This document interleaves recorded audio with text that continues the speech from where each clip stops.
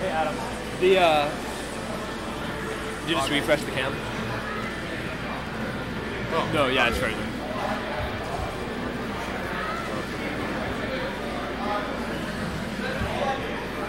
Cool, perfect, thanks.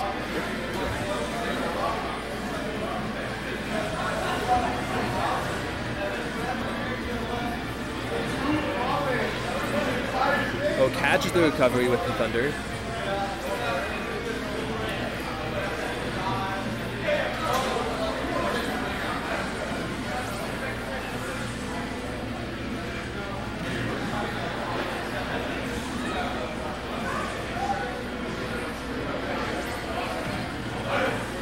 Well, tried to go all the way down there for the edge guard. Not quite.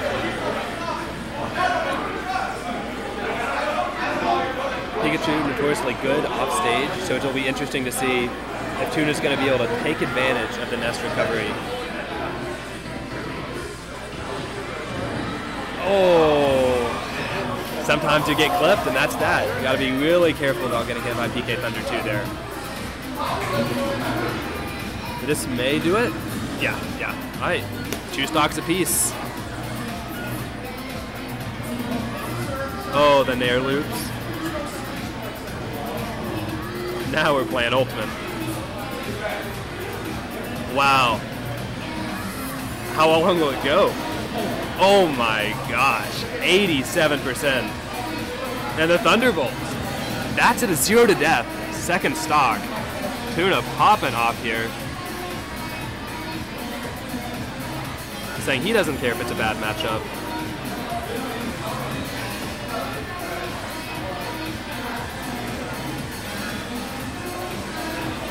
And nessquik finding it a little difficult to get in under all these Thunder Jolts without getting clipped and hit into an opener. But finds an opening, gets a PK Fire. Oh no! But Pikachu's recovery is so good, able to come back anyway. Wow. And then air loop start, but falls out this time. Doesn't get the jump read, but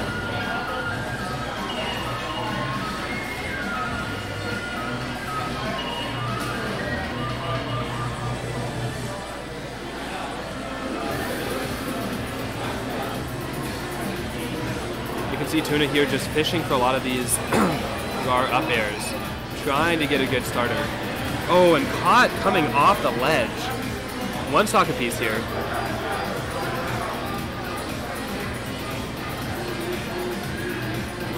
Oh man, okay. Air dodges out, gets a reversal, 2 up airs, and anything else? No, that's it. So now,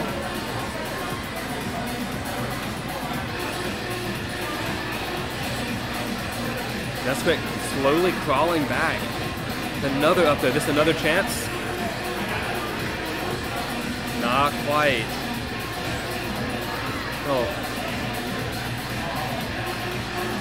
Oh, getting a little antsy for the kill.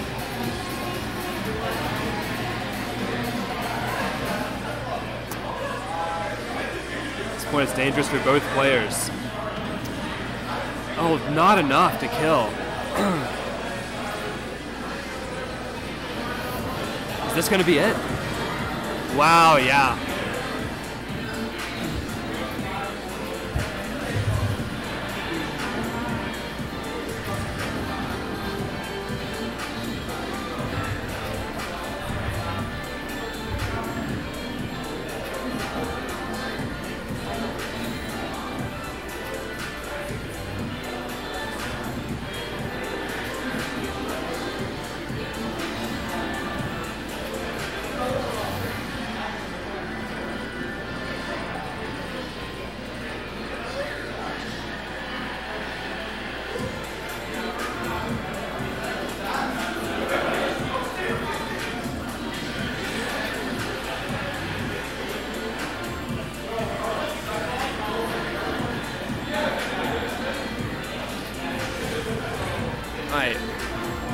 Game 2, we'll see if they make the adjustments they need to make on small battlefield.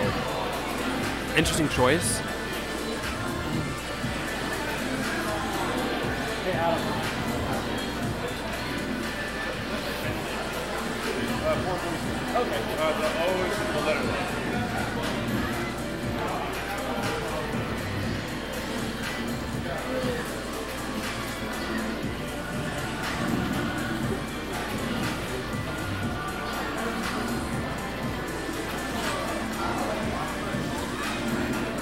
Oh, catches him, dashes him back with a Thunder Jolt into another conversion.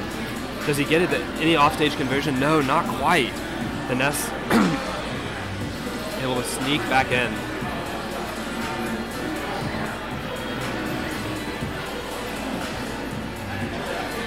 Oh, expected to run in, but nessquik was a little patient this time.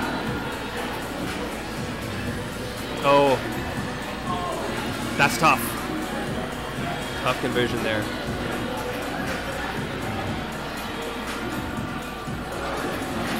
Catches the drift in, but not enough to kill, even at 123.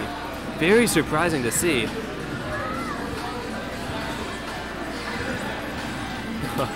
nessquik tried to be a little cheeky, get a low percent gimp, but not quite against Pikachu.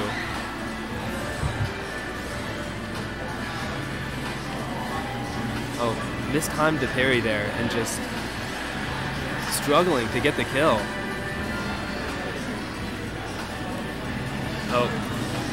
Oh, reliable. At enough high percent, up there's gonna kill. So with the way that Tuna's been playing, seems like the nickel and dime approach has been working pretty well. Get the percents, get the conversions, don't do anything too risky, and then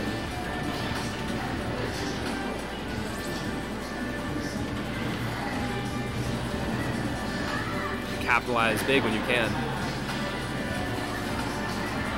Nice out of shield options by nessquik over here. Knowing that not all Pika's moves are safe on shield if they're not spaced right. Oh, wow. Tuna's starting to fish out the air dodge there. That drag down forward air, always tricky, especially for Pikachu at the edge of the stage.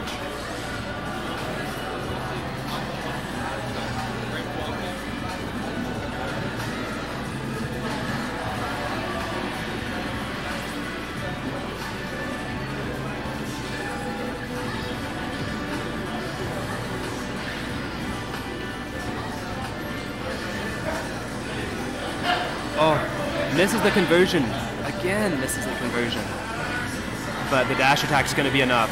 Now our last stock, game 2.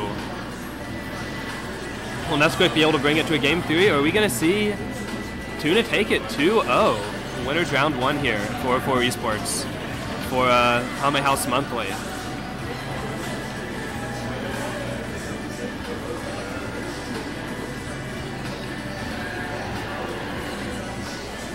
I've been playing a lot with Tuna over the last year or so. Can definitely tell a lot of improvement. This is...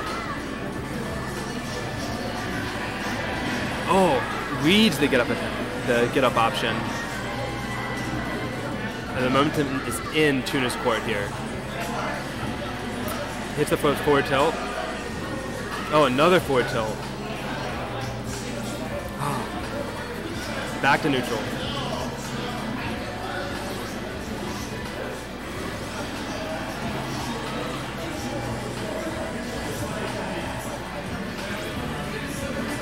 Oh, good recovery. Now again, nessquik is off stage. And air dodges. That's going to be it. 2-0 for Tuna.